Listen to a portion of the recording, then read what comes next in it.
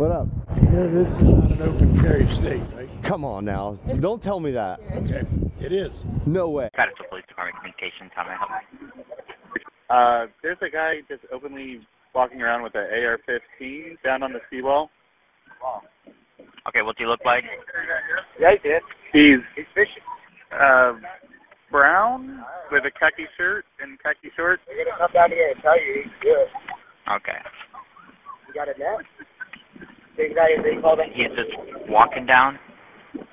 Yeah, he's like just hanging out, talking to people. He's not like pointing it per se at anyone, but he's just walking around with it flung across his body. Okay. All right. We'll get officers out there as soon as we can, okay? All right, thank you. Mm-hmm. Bye. Bye.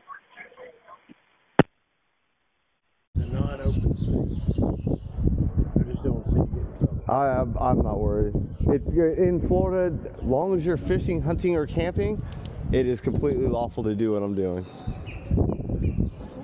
I know you might not understand it. Oh, I understand, but I'm just saying don't want to see you get in trouble. Oh, I ain't gonna get in trouble here. They love me here.